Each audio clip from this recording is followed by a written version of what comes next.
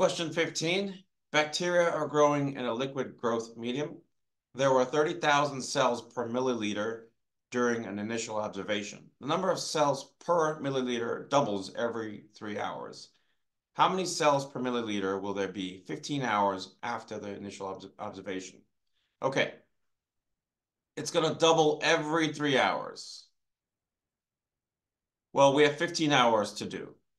So we do 15 divided by 3, and you get 5. This is five rounds of doubling. 5 doubles will take place. So we have to do 300,000